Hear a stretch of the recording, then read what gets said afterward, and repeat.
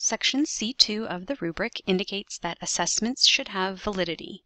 That is, your assessments should evaluate students on their performance related to your stated course or unit objectives.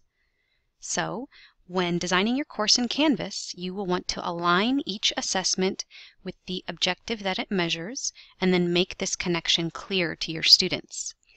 This will hopefully give your assessments more meaning and purpose, which will increase the likelihood that they will be completed thoughtfully. One way to achieve this in Canvas is to include an overview page at the beginning of each learning unit.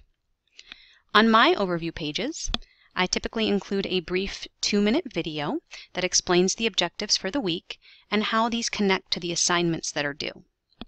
You can also choose to present this information textually, as I've done here, by listing the unit level objectives and the assessments that will be submitted to demonstrate mastery of those objectives.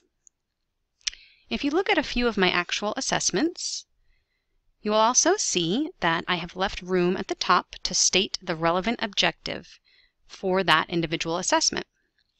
Here you see in Module 4 Quiz that I've got my quiz objective at the top, and another example of an assignment with the assignment objective right at the top.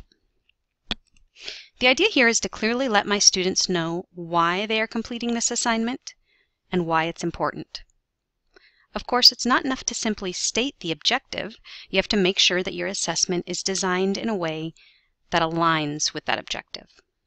Here, for example, the objective is to develop a research topic into a focused research question by broadening or narrowing and by confirming appropriate resources are available. Then, in my instructions for the assessment, you can see that I've asked students to start with a broad topic, narrow it into a research question, and then test their research question in a library database. As part of this process, you may discover that some of your assessments are not clearly aligned with objectives. This gives you an opportunity to either redesign the assessment or revise your objectives.